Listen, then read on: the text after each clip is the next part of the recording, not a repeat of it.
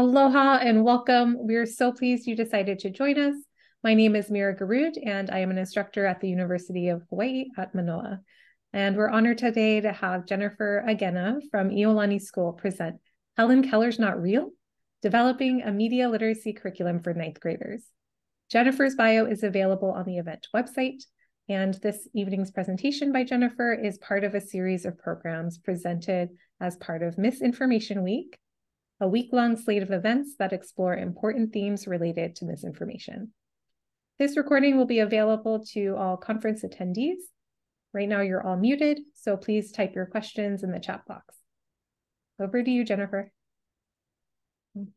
Hi, everyone. Thanks so much for having me. I'm just happy to be able to share what we've been doing at Iolani for about 3 years now. And we've been basically developing a media literacy curriculum for ninth graders. So I will share my screen and there we go. Okay. So I'm not sure how widespread this Helen Keller's Not Real thing went, but I think it was last year or so, there was it was going around on social media that Helen Keller wasn't real, and there was all these, these kids saying no, she wasn't real and everything. So we decided to kind of have fun with that, and we put that in our title. We also had made a video of it too for our school, but in any case, we just thought that would be like a kind of a fun title for the presentation. But about our media literacy class, this is kind of the brainchild of our head of school, Dr. Tim Contrell. He listened to this podcast, and along with that, and then the happenings of 2020 with COVID and all the misinformation going around at the time, they decided that this is something that they wanted to make a priority and to put media literacy, make it a mandatory class for all ninth graders. And so they couldn't dedicate a whole year to it, but they gave us half a quarter. So this is something that all ninth graders have to take. It's part of the thing called Sequence 9. I think some high school and middle schools have wheel programs where they have a course and they just sort of cycle in. And so this is one of those things that all students have to cycle through. And so it's half a quarter long. And it is a satisfactory, unsatisfactory course. So it's not graded. And as a result, our school mandates also that there's no homework for that too. So that's how it's run. So the sources that we consulted were Stanford Education Guru, we have MediaWise, and then along with the crash course videos, from John Green. Common Sense Media, we took a few lessons from them. News Literacy Project, we looked at for some examples. They have really good ready to go lessons if you have the time and to dedicate to those lessons that they have, but they're really good. And the SIFT is something we also look at, I think, weekly. They give really good emails and, good examples again. So I'm going to mention examples a lot because that's the struggle that we have, is to find examples to use in our class. So the units of study that we have are social media platforms and problematic content for our first unit. I say units because our class is only, it ends up being about 15 classes long, 15 50-minute classes. So units can go really quickly, but the first unit is about maybe like 2 weeks or a week and a half long. And then we roll into journalism, which is actually only 3 days, I think 3 class periods. That's why I said units. And then our last one is on lateral reading. So the journalism one we just put in this summer. So this is our first year actually finishing that, doing that unit. So the first one, the first activity we have the students do is just to create their own app. And so it's sort of a creative process. They can work in groups. It's one of the few things that they can do collaboratively. So we wanted to do that. And so there is an end product to this, but we wanted them to just sort of come up with a name, the description, kind of get them to thinking like an app developer rather than a user. So talking about if they're going to allow features, what kind of content are they focusing on, and their audience, the ways that they can interact, because they have to interact as a social media app. And then start to get thinking about money. How are they going to make money? Because it is all kind of about that, right? So if are they going to allow advertising, influencers, all that kind of stuff. And so then they have fun thinking of these things. And some of the more creative ones, you know, like, so this is actually from the last unit that I just had. So they write it on the whiteboard and then they just take a picture and upload it. But this one started off a little shaky. They were talking about Cocomelon, and I was thinking, Cocomelon, what are you going to do about Cocomelon? But then they said they wanted to use it as a social media sort of prepare children how to use social media safely and things like that. So it's just, you know, a dream concept. They don't actually have to do it, but talking about how they're going to use the videos and the characters to sort of encourage kids to use social media safely. And then the other one was a dream designer, where they take pictures of sketches that they do, and then supposedly there's a button you can press and money you can pay, and then someone will sew the clothes for them and bring your designs to life, right? So I thought that was kind of creative. But they are, you know, addressing whether or not they're going to allow advertising and influencers and all that. And so they will revisit that at a later time. And so then after we do this, we do international regulations of social media. So we're talking about, we got this from the Center for Digital Wellbeing. It's a policy group in Australia. And they came up with a report in December 2021 that kind of outlined what every country sort of is trying to do to address social media.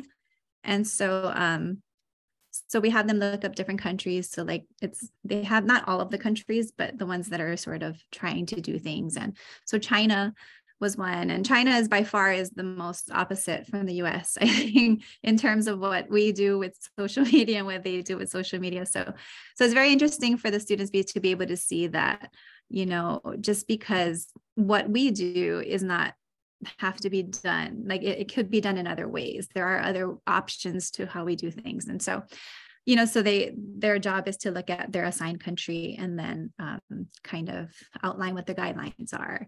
And then how do they think Americans would react if we had those guidelines? And then they share out with each other in the different countries that they had. So that's, again, just for them to see a bigger picture and to show that other people do things in different ways.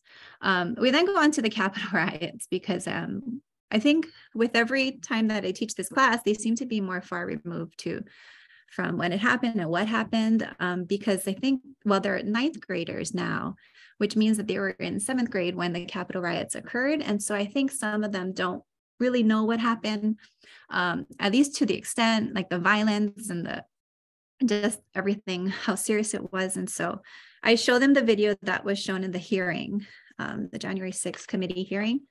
And I don't show the whole thing. And I do warn them that they're swearing and that there's violence, you know, in it. But I think it kind of makes the point to them. I think they very much understand, you know, how then online is sort of transferred into real life. And this is an example of that we just had. So we show them that video. And then this is when they revisit their app. And then we talk about that they're getting sued now, you know, hypothetically, they're pretend getting sued because there's been a personal attack, hate speech, and mis and disinformation on their website. So lawyers are upset and they want to talk to them about this and they want them to do something about it. So what are they going to do? And so we just have them address, we want them to qualify or define what is a personal attack, hate speech, and mis and disinformation. And then if they're going to allow those kinds of things on their app, and how would they respond, or consequences? And then does it matter, you know, if it's a celebrity posting it, an influencer posting these things, just to have them start to think about the things that an app developer would have to think about. And so it's interesting because I think, you know, for the most part, a lot of these kids, they say that it doesn't matter, you know, when influencers like, oh no, everybody's the same. It doesn't matter if it's somebody rich and famous that are posting these things. But then the conversation is had later about like, why does it seem to matter in real life? You know, like we give the Donald Trump and Twitter example, like why was he allowed so many concessions, or what did he bring, you know, to Twitter that they had a hard time letting him go? And so, you know, they talk about money and people's livelihoods. It's a company, you're employing all these people, you know, and they bring money and eyes to your website. So, you know, so things like that. So we do have that conversation about that. And then we go into algorithms where we show them a few videos. Dylan Roof, filter bubbles. And then we have them read about social media business models, basically about how they make money, because even though it's free, it's not really free. They're buying your attention, they're buying your time. So even though you're not paying money, they're still getting money from you in that way. So just to not to discourage them. I always tell them it's not about telling you not to use social media or not to be on these platforms. It's just to be aware. Like, you can make your choice, but just to make it with the knowledge that they want these things from you. And if you're okay with that, that's fine. But just to not do it ignorantly. And then, so the filter bubbles, about the dangers of it, about, it's like being in an echo chamber, about only getting the things that you agree with and that the algorithm thinks you like and would appreciate, versus seeing everything that you should see, not just the things you want to see. And then the miseducation, Dylan Roof. I think this speaks also, Dylan Roof shot those people in a church, right? And I think it kind of shows that even though some people think, some of the students that we have think it doesn't matter to them, because they are able to sift through mis and disinformation. They're not to say they're above it, but they can identify it. So to them, why is it a big deal? Why are we talking about this? But to show that, just because you can sift through these things doesn't mean everybody can. And it kind of impacts you whether you like it or not. And so to show that, in this case, it's an extreme case, but in miseducation of Dylan Roof shows that these people in the church, they didn't do anything wrong, and yet things still happened to them because he was led the wrong way. So that is something we show them. And then we do a few things. Unfortunately, TikTok had come up in the news quite a bit at the time. So we talked about their algorithms and how they were under fire about I think they're flagging the Black Lives Matter, posts as harmful. And so people are getting upset because they said Black plus audience equals, the word die is an audience. And so that's why it was flagging it. The algorithm was flagging it. And so I think this sort of, again, addresses back to when they made their app, and some of them would say that they would want bots or algorithms to sort of monitor their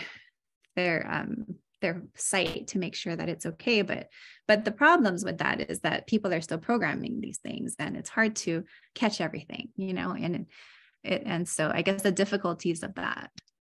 And then we go into TikTok, cyberbullying, NPR podcast about free speech or hate speech. And then Pepe, the frog, who has actually gained popularity in the 3 years that we've been doing this. In the beginning, nobody knew who Pepe was. And now I would say over half the class, the kids all know who that is. But I guess they didn't know his history about being used as a hate symbol and things like that. So it's really interesting how that sort of morphed. And but anyway, we talk about cyberbullying, and they go through these things where they read something and then they answer questions. They listen to a podcast, they answer questions, and then they watch a video.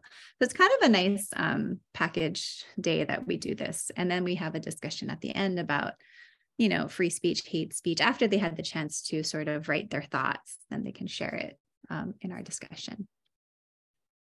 Last, to kind of wrap up our first unit, we have them do like a walkthrough of problematic content. And so we found all of these posts and everything, and we put them up around the walls, and we have them address these 3 things. So what's problematic about it?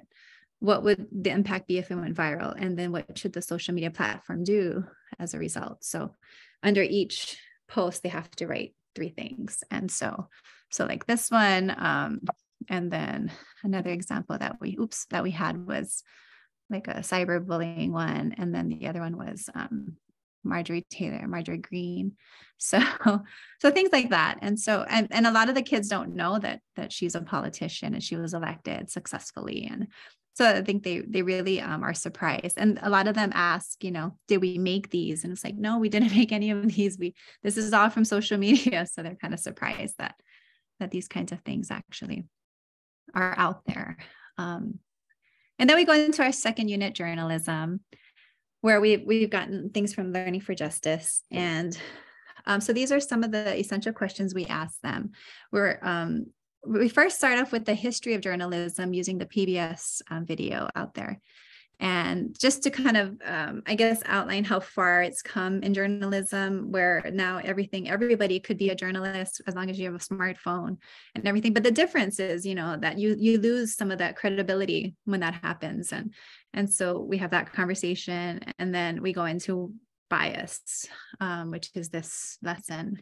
And so we have them look at we show them the slide, and we tell them that, we're looking for charged words or words that carry weight, carry meaning, that journalists use words for a reason to convey their opinions or what they want you to, how they want you to feel. And so we have them highlight in their selected readings, kind of like this, like the different charged words or phrases that they can find. And then I think the idea is that hopefully it would paint a picture as to what the journalist is trying to convey. When you just look at all of these charged words, when they use the words disturbing like 3 times in a short paragraph, you kind of know that they want you to feel disturbed. Things like that, just very, I guess, strong words or strong images that they try to, that make you come to mind. So this is one of the more challenging, I think, activities we have them do. And so after that, we ask them to fill out what are the facts, just basically what is the article about, how extreme is it, on a scale of 1 through 5, what would you say the article was, and the perspective or point of view of the person who wrote it. So those are the 3 things we have them do. And then this is an example of the sort of reading choices we had. So we tried to get the same news story, but tried to get them from 2 different publications and 2 different angles.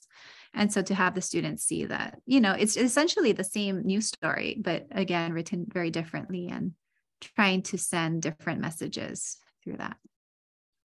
The last thing we do for the news unit or the journalism unit is the types of information. And we just show them, we just teach them about each type that's here. So, so an example would be like, we give them basically like a news, what news is, and everything like that. And then we give them a topic for them to find on the internet that has to do with their topic. So an example would be, if my topic is Iolani School and I have to find a news article, then this is my slide that I'm going to do for news. So some of the topics they had were like COVID, school uniforms. I think we put Elon Musk as once, and I think Johnny Depp, that trial was Amber Heard. We did that for a topic once before when it was more relevant. So this is an example of a student who did on COVID, and theirs was an opinion piece. And so then this was their example for opinion. And then another one was propaganda. And we had them make up their own if they couldn't find propaganda, so this student thought that would be fun if he just made this up. So, so the point is that, if they know what they're looking for when they are actually ingesting these types of information, then they kind of know what to look for. So if they're being sold something, then it's good that they're aware that this is an advertising piece of information. If it's humorous, it's not meant to get your news from the humor, and things like that. So then we go on to lateral reading, which is our last unit. And we have them first, before we teach them lateral reading, we just have them take this easiest quiz of all time. And again, it's from the NLP. And so this is some of the questions that they take, and it's really fast, like about 6 questions, 7 questions. And it's really easy questions, supposedly. But, from this, most people would choose like letter A, Luke, I am your father. And it's actually, no, I am your father is letter B, right? So depending on their knowledge of Star Wars and how much they know, if they really watched it and they're fans, then they get really upset and they start to think like, no, this quiz is dumb and it's not right and it's fake. And so it's interesting to see their reactions to that, because it kind of then leads to our backfire effect, where we talk about why we react that way to some pieces of information when we're confronted with things that are not in line with what we thought or what we believe to be true. And oftentimes it has to do with our core beliefs or our background and how tightly tied to these things we are. But so then we just have them read this comic, which is really, it's a really good, it's really long though, but it's really helpful, I think, because it sort of tells them about this effect that makes them sort of deny things like that. And the understanding is that, you know, they have to be emotionally mature enough to recognize the fact that they could be wrong, because if they're not able to do that, then they won't even bother to look up if something is real or not real. And so it's sort of to get over themselves, to get over their egos and just open up the possibilities that they could be wrong. And then to just kind of look to see if they are or not. And then we go into lateral reading, which is the tools to do this. So John Green, this is the first of 2 John Green videos we do show. He has about, I think, 10 or 11 or something. He has a lot, and they're all great, but it's just a lot. So we chose this one. He does a good job of defining lateral reading, which is when you go from tab to tab to see what other people are saying about the information you're looking at, just to make sure that it's sort of verifying it in other places. And so, so he kind of introduces the concept, shows people how to do it, shows the students how to do it. And then we go into our own demo where we talk about, we show this GOP teens tweet, and then to say, like, you know, are the Republican Teen Party really feeling this way? And so then we think, who is behind the information, who is tweeting this, and to Google it, you know, to Google these people. And so we leave the site, we Google GOP teens, and then we immediately see that. Of course, we wouldn't go back to the first one because it goes back to where we were, but then the words parody comes up a lot, satire. We talk about what that means. And then out of the screenshot, you know, I would say Atlantic by far is the best resource other than Bustle and Reddit. So we click on the Atlantic. And then it just does show that it's a political satire. It's not meant to be taken seriously. And from then you would know. And so I did want to show you an example of what we do for the minimum wage example. Let me try and, okay. So this one is one that we actually have them look at. And I tell them, and I try to make the lateral reading, the first exercise that they do, really easy, because it can get pretty hard. And if they're not used to clicking that tab and looking elsewhere for information, then it can get kind of overwhelming. So I just tell them that they don't have to read the article. We just talk about reading the headline and just what it's talking about, what it means. And then I ask them who's behind this information, and no author, but that's really common with this kind of thing. But, you know, how would we find the group that's behind it? And so, you know, eventually people will say you can click on the about, which is great, right? And then you see that you have Employment Policies Institute, right? And they do have things written about them, but in the John Green video, he says you shouldn't trust this just because they can say what they want to say. They're in charge of this website. You know, they can make it look believable and say whatever they want. So you need to exit that and look elsewhere. Another thing I have them do is make sure that they know they can go to the bottom sometimes and look by the copyright. And again, they would find the Employment Policies Institute. So just to practice. So we would look up Employment Policies Institute. And again, this is taking us to their homepage, so we wouldn't go there. And in the video, John Green says Wikipedia is a good place to start. He welcomes it. He says it's, you know, the largest database or wealth of information out there, especially with, I think, more modern or more up to, I guess, newer sort of companies and everything. So it's actually kind of a good place to start. And the kids kind of welcome it because they go to Wikipedia anyway, honestly. But I just have to reiterate that they're not to use it for research papers. It's just to start their information seeking process, right?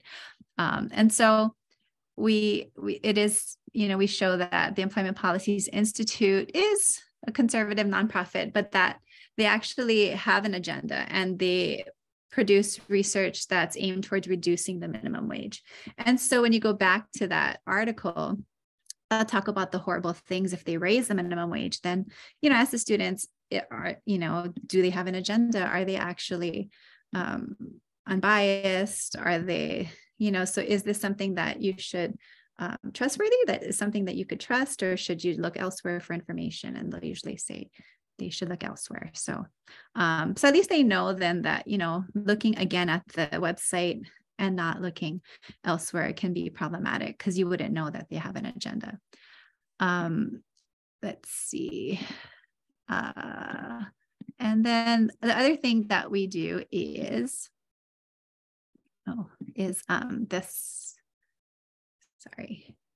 is the compare and contrast. So then they go into the same sort of topics. So in this case, same-sex parenting. And so there's an example by the American Academy of Pediatrics and then the College of Pediatricians and ECP and the AAP. And then they talk about the same thing, except they're just two very different organizations, although they sound really similar. And we just have the kids read the abstract for both to get an idea of what's being said and where they stand, and then to look up to see what other people are saying about them. And if you're unaware, but the ACP is they're a pretty interesting group. So the kids kind of get I think they kind of like that. And then we go into, and then I do show them the ACP's website, because even though they're not really supposed to go to their website because they're supposed to find what other people are saying about them, when we're done with this exercise, I like to show them this website because it's everything that John Green is kind of telling them that you have to look out for, because they do have, it's a nice website. It's very professional, photography, no spelling or grammatical errors, everything that you kind of think that fake websites would look like, but it's not fake. It's a real group. But when they look elsewhere, it's actually, some people call it a hate group, right? I mean, they've been identified as a hate group. They believe in conversion therapy. So it's a very different world when you do lateral read. And I guess the importance of that is shown there. And then we go into not looking at who's behind the information, but rather than what's being said. So we give them an example of this. Ted Cruz and the Dorito QAnon symbol snack, the snack chip stuck to his suit. So it was mistaken for a QAnon symbol and this whole thing. And so where they cannot, exactly look up the user that posted it, because it's Donald Trump is not my president, they won't find anything, but they can definitely look up the content, right? So which is what we have them do. And then they go on to do that in this case too. So with the Justin Timberlake and the teddy bears and guns, safety regulations and things. So then they're just looking up what's being said instead of who's behind the information. So much of the same practices we have them, and it is redundant. Like I think the students really get tired after all of these different exercises, but we find that it was necessary because it is total practice. Like they have to practice for it to be second nature. Because if for some of them, it's really not. To go elsewhere, to look up another tab, they just are not wired that way for some people. And so I think the act of doing this so long, they definitely get better with it over time. So, and along the way, we are growing their list of trusted sources, because some of them are not, they don't watch the news, they don't read newspapers. And so their knowledge of how many different trusted news sources is so small. And so I think with these, we kind of grow that, and we keep a list on the whiteboard in our classroom, and we just have a growing list, so like Wikipedia, Snopes, and PolitiFact, and we just keep on adding to it. And so hopefully they sort of remember that, even though if they don't remember why it's supposed to be a trusted source and one of those sources they can go to, at least they recognize the name. And this is our reverse image search exercise. So I know this is an age-old one, but about the daisies and the Fukushima nuclear plant, but they don't know about it. So we talk about it and how you can reverse image search it. Now it's called Google Lens, I think, instead.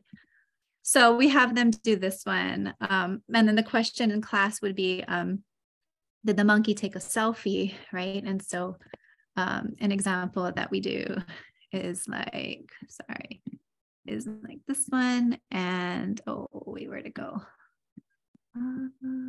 Was it?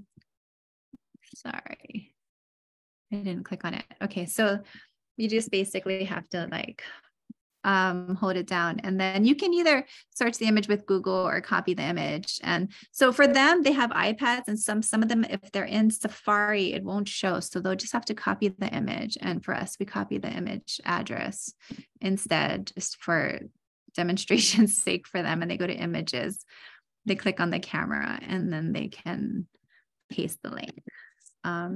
When that happens, then it comes up with all of these of where the picture was used, right? And so the question that I posed to them, just if the monkey took a selfie, and then they could hopefully choose something like NPR or Seattle Times or something, and and then click on it and read to say that, oh my gosh, the monkey did take a selfie and in fact was part of a lawsuit about who owns the photo and stuff. And it was crazy, but it was kind of a funny example. But the kids seem to like the picture, so that works.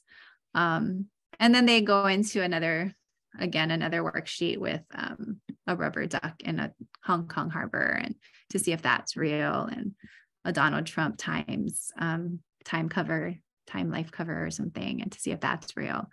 So we just have them again do more practice. And then this one is of videos. We sort of almost close with videos because that seems to be really entertaining. So we pulled some viral videos.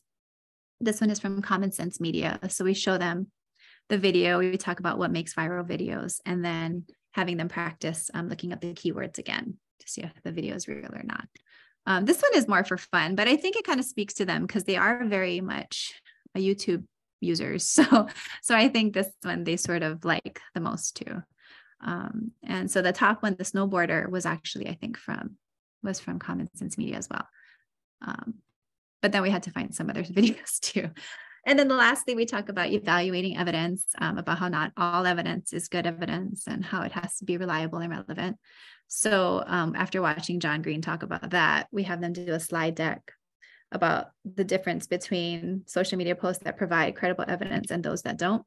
And so like this one is one of the examples we post, and we have them do a thumbs up, thumbs down if they feel like it provided credible evidence, and hopefully they'll say thumbs down. And basically, and I ask them what's missing from this, and hopefully they'll say the link that shows where they got this information, because right now it's just random facts, but you don't know where they got it from. And so that's sort of that's the slide deck pretty much, is that we pretty much are asking all of these different snapshots of social media and if it provides credible evidence or not. And then we have to do this on their own. So the pound cake surviving Easter tornado. So it's a picture, and it definitely looks like it's from a tornado, but we don't know this. And so again, the link is missing from what was seen or where it's getting, or linked to a reputable source. Because then when they do lateral read, they'll find that it's true. But there is no link to the ABC News article that they could have linked it to, And then this one we talk about, I think John Green talked about spurious correlation, which is like when things are coincidentally linked and rising and falling, but it has nothing to do with each other. It's just by coincidence that the numbers rise and fall at the same time. And so we made this graph. We're super proud of it, but so we made this up, but it's by CO2 Science. And if they look that up, they would find that that's an organization that is kind of flagged and everything. And they are, what is it called?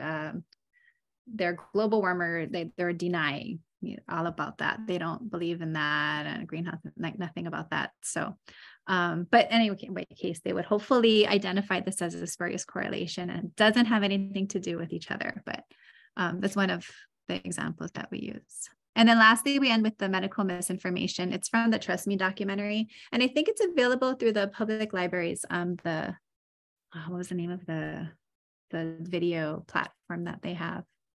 But it's so as long as you have your public library card, you can play it. And we just use that one portion. It's really good about a family in New Zealand who didn't vaccinate her child because she thought it would create autism, and how she got that the information from the internet at the time, and how her child actually had tetanus, or not tetanus, but what is it when they arch their back and they get the shucks. It's one of the MMR vaccines. They didn't take the vaccine, and so they got that. So he had to go into a coma because they had to just let it ride out. And it was really, it's a hard video to watch because, the mother is speaking and the boy is fine today, but it's just hard to watch. But I think for the kids, I try to tell them that we've been doing all these exercises with, Justin Timberlake, did he make $6 million from McDonald's? And, they're verifying all these things that don't really matter. But like in the long run, it does. In life, it does matter if you're getting this kind of misinformation. It's not as light as we've been having them do in these exercises. So this is something that we want them to leave with. And hopefully they know it's serious. Now their final group project is an infographic, and we have them just choose a topic and make an infographic about it. So they could choose any one of those. And usually with a partner, they come up with their infographic. And this was one of the ones that they came up with. I thought it was kind of cute. So they made an acronym and they drew it, the crab, and they thought that's how they would remember how to lateral read. But that's kind of what we do here. Some of the things that I think were good to know for us, and when we're making this course or when we're doing it, is that there's a constant need to update the curriculum because things come up, in social media, things come up in the news. For example, I think we're going to have to address Chat GPT pretty soon. And we don't know how we're going to do that or when, but I think we're going to start talking about that really soon. But just things come up. When the Capitol riots happened that year ago, like we had to talk about that instantly, like just when it happened. And then also things get outdated. We had a lot of things about COVID. I mean, we still kind of do, but a lot of things about Trump, because he gave us a lot of things to talk about. But again, like it's sort of, as time passes, like we don't want it to feel outdated, because if the kids think it's outdated, then they'll tune out, right? So we want to make sure that it's sort of updated all the time. Another thing is we have to check the links a lot, because sometimes the links, for some reason, it just doesn't work, or we've used a few things and sometimes it just is not active anymore, or it's weird. It's something that we constantly struggle with. The search examples, when we do live searches, sometimes, especially the Google Lens, oh my gosh. So when they changed it to Google Lens, it was horrible. Like it was pulling up a lot of foreign results and social media results, and nothing from the news sources. And so thankfully they were asking for feedback, and I don't know if it made a difference, but we kept on saying, it said, was it helpful? And we kept on saying, no, it's not helpful. Not helpful. It's terrible. And so hopefully, I think they changed it to, it's a little better now. It's not all foreign, and it's not all social media and Reddit and things like that. So, but yeah, you do have to check it every time, like right before the class sometimes, to see if it's still good. And then to collect potential examples as you come across them, because that is the hardest thing to get, like to actually come up with videos and the social media posts. It's really hard, especially when you want it to be, I guess, makes the point, but you don't want it to be offensive and super, it is a school, it is a class. And so you don't want it to be that harmful, but yet you want it to make its point. So it's hard to find things like that, especially videos, viral videos is hard. So that takes us the longest, I think, out of all of the things. And then other thing that we noticed too is that every time we show a video, we have to have a corresponding worksheet with questions, because then they won't pay attention if you just show the video. So they tune out. They have a nice, they stare at the video, but they're not really watching it. So we've learned that. And so we had to put in questions where they had to answer questions along the way. But those are the things we've learned that I can think of. But sorry, I know it was long. I hope it was helpful. I don't know. But yeah, if you have any questions, that would be great. But thanks for sticking with me for so long. Thank you, Jennifer. A couple questions did come in through the chat, but folks, feel free to add more questions. So one question, they came in anonymously. So the first one was, sorry if I missed this, but can you please share a bit more about how often you've taught this course, and then how long each unit takes?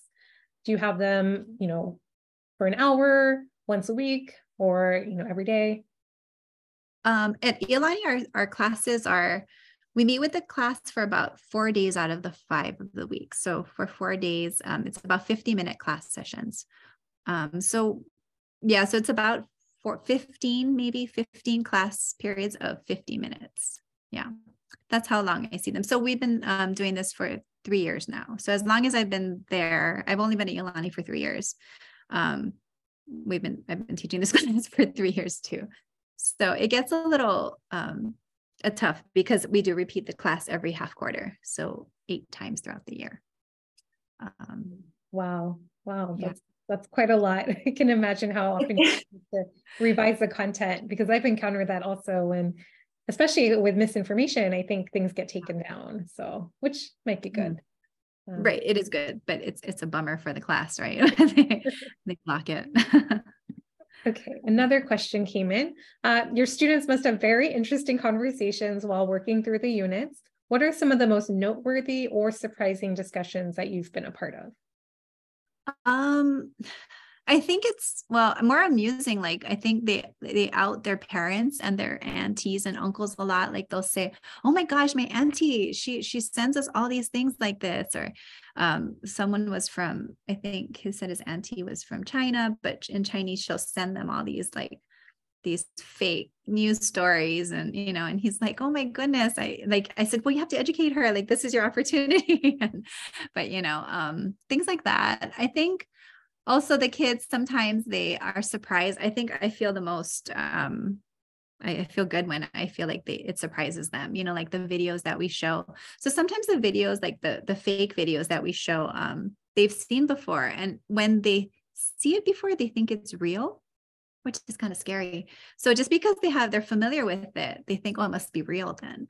But it's like when they actually do the lateral reading, it shows that it's not real. And they're like, "Oh, I thought it was real. I saw it before." I was like, that doesn't mean it's real. It just means you saw the video before. But to them, that means that it's real, which is a little bit scary. But yeah, I think that would be more of the surprising ones, or the ones that I feel like are makes us feel like the class is working. But we have no real way of knowing. I mean, honestly, we see them for half a quarter and then they leave. And so one of the things we wish we could do is to sort of see if they're using it in their classes. The senior class here at Iolani is the only class that hasn't had the class because it wasn't taught before then. So I think they took religion, or they had something else instead. But yeah, but I don't know if there's a way for us to know if it's having an impact or not. I mean, on that topic, another question came in about whether you give your students any sort of pre or post test for assessment during the unit. No, I mean, we should. That would be something that we could do. That'd be good. We haven't so far. I do feel like it's more from an observational standpoint. Like, it's not like an actual pre and post, but I just noticed that the responses on the lateral reading tend to get quicker, and they tend to, at least the answers like, "Oh, why did you choose this website to validate it?" They would say, they would say something like, "Oh, it sounded good," or "It's talking about what I want to read about." And, something, nothing to do with, looking elsewhere for information, but then later towards the end, then they sort of start to get it, and then they start to become quicker with their responses. It gets more on target. So I feel like with the practice, it does get better. It's just very painful sometimes because it is a lot of the same, and I see it and I feel it, but I feel like, well, there's no other way for them to do it. They just have to practice, and then they'll get better. But yeah. That's great. I mean, it sounds like you're noticing improvement over time. So that's definitely great to see. Hopefully. Okay, a couple more questions. Have you tried tineye.com instead of Google Lens? And if so, did you find it as good? My director did. She tried TinEye, and she said that we could, but I think for them, we just thought it was something that Google offered, and because the kids were already using Google, it would be easier to, rather than introduce them another site and another way to do things. But we did, we came across it in a YouTube video. I forgot what we were watching, but they did mention that TinEye, but we haven't used it, honestly, not in class. Mm-hmm. Yeah, that's a really good point about using tools that students are already familiar with. It makes it more likely for them to remember it and use it later. Yeah, that's the hope, but yeah, that's what we're trying to do. But okay, another question. Have you had students who became resistant or upset about the content being discussed, especially political ones? We try not to use things that are that political, because we do have students who who are very conservative, and we are actually two sides of the spectrum. So I think we try to stay away from things that are, like the ones that we use, like I think for some of the other ones that we used in the past, like the vaccines, we would use not about, we try not to use things that are, I guess, things that people would get upset about. Like, I think one of the ones that we used were like vaccines magnetize people. And so, I think a lot of times people wouldn't get upset about that. Even if they were anti-vaccine, they would know that, okay, don't get magnetized or, things like that. I think in that sense, we were pretty careful with the examples we used. But that was something that we considered when we're looking for examples, because especially with the political ones, we tried to, so I think we talked about like, one of the ones was, what is his name? Pence, carrying empty boxes, and Jimmy Kimmel there was a picture about it, and it went viral. So we used that. But just again, tying it back to an actual thing that happened that Jimmy Kimmel talked about, and it was fake. So we try to stay away from things that are very sensitive, more things that, I guess, were in the media and in the news, and something that they can easily find when they lateral read, just so they have success when they do it. But that's a good point, because we did consider that when we were thinking of examples. Thank you. Okay, another question. So I know you're at the upper school. So question about middle school. Do you think that this type of instruction would work well for middle school? How might you adapt it, or any suggestions for that? That's a good question. I think initially when we started this class, I had questions about whether this could be done in 7th grade, because in 9th grade, I felt like, oh, this is like, some of them can do it pretty easily. But then I see the spectrum of students that we have, and it's where some are very news savvy and they know these things. Others are not. And I think for them to be mature enough to accept this, I'm not sure that they would be able to do this per se in middle school. That being said, though, I think there's things we could do. Like, we could definitely scaffold it, and take things and bring the concepts that are easier in 7th grade in middle school, for sure. I think that's definitely something we could do. I think probably not the journalism unit or something like that, because I feel like they really struggle with that. We teach this course in the summer. So essentially they're 8th graders, just finished 8th grade going into 9th.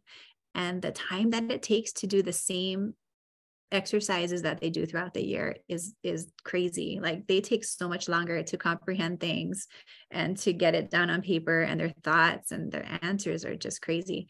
And I feel like it just gets more on target as the year goes on. So I guess they're maturing as the year goes on. That's what I'm guessing. In these 3 years, like, we've noticed that the time that it takes for them to complete an assignment is so much quicker in the 4th quarter than it was in the 1st. Even though it's a totally different group of students. It's just weird. Like, it just seems that they mature, they sort of understand what's being asked of you. Their reading comprehension is just better. So I think, I think that's a big difference. But I think definitely scaffolding. I think our goal is to sort of have it even in lower school. We could do lessons in the lower school too, because I know she's been open to that too, our lower school librarian.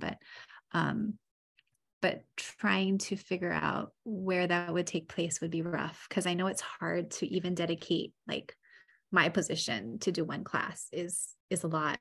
And so I don't know that they would want to dedicate another one of us or me again to do 7th grade. I think that would be sort of challenging in terms of personnel. So. For sure. Yeah, I can understand that. So actually related to that, one question came in. If you only saw the students once or twice, what parts would you prioritize? Oh, I don't know. I definitely the lateral reading exercise, to how to do it. I feel like that's really important. I would probably focus on those. like one of those, two of those exercises, just because I feel like that's the real meat of the course. The social media part, I think, is important in the sense, like, they have to understand the world that they're living in, and, you know, how that matters and things. And I think that's important, but in terms of just practical and things that they can do now and that will help them in their research and even in life, just to know to look elsewhere and not just rely on what they see on the web. I think that is probably the most valuable thing that they get from it. Yeah, I can definitely see how that skill would help support any number of decisions in their life and also in research. Yeah. Yeah, those are good questions. Yeah, those are great questions. So those are all the questions that I saw come in through the chat, but if folks want to unmute and ask questions or put them in the chat, we still have a few more minutes. So. And if anybody like could use any of these things and change them or make them better, like, just if you could email me, because again, we're always looking for ways to change things and improve things constantly. So it's very helpful, I think, to sort of see what other people do, because there's so much out there, but yeah, there's a lot of things we don't cover. So yeah, that would be helpful. Yeah, I'm picturing something like a bank of examples that folks can share. So since you mentioned that's such a common, or it takes a lot of time. Oh, it takes so long. It's so long. Well, I'm seeing lots of thank yous in here. The last question is, what is the best way to learn more? Do you have any advice?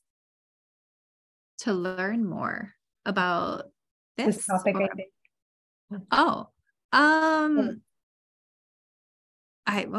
I don't know. I think just honestly kind of just looking at, like, subscribing to the SIFT, that provides so much information and like a weekly dose of things that are happening now.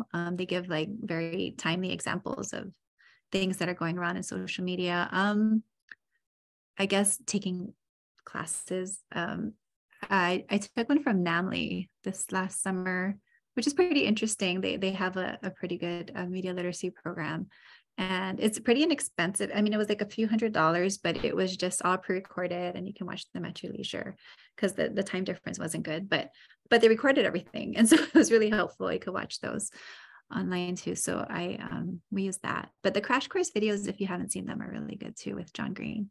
I think adults appreciate his humor more than students do, but he tries. They try to make it really accessible and entertaining for kids. But again, I laugh at the jokes that the kids don't laugh at.